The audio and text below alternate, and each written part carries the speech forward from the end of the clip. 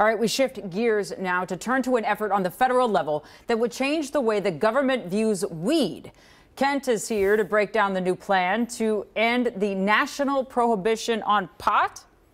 That's right. Senators Cory Booker, Chuck Schumer, and Ron Wyden have unveiled a plan that would remove cannabis from the Controlled Substances Act and essentially decriminalize it. Now, the Cannabis Administration Opportunity Act would also expunge non-violent convictions, set the minimum age for sales at 21, and put a tax on products, just like there is now on alcohol and tobacco. Plus, set up loans for small cannabis businesses and nonprofits. Now, this plan still has a long way to go in Washington, and it would not automatically change state laws. But today I spoke to a state leader on this topic about why a federal change like this is still potentially big news. To understand how a federal shift on cannabis could impact us in Minnesota, it's important to understand where our relationship currently stands. There are really a lot of limitations all around. Chris Thokus is director of Minnesota's Office of Medical Cannabis, which oversees our state's legal program and 2 authorized producers. Normally, as a state employee, we look to the feds for our guidelines and regulations, and there essentially are none in the cannabis space. So even in the realm of like cultivation, normally we would look to the feds and say, oh, what's your pesticide list for this plant? There isn't one. What other ways does this kind of come into conflict sometimes? One of the top questions that we get from patients in our office is they call when they're about to travel out of state, whether it's vacation, a work trip, just going to visit someone, and they want to know how they properly bring their medication with them. And the answer, unfortunately, is you don't.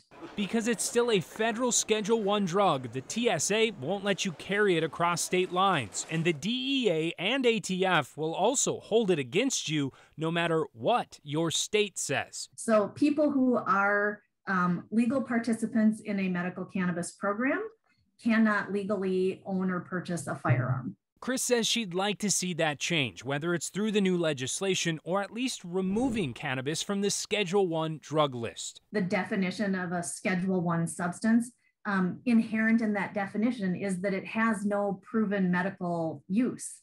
And that's just not true for marijuana.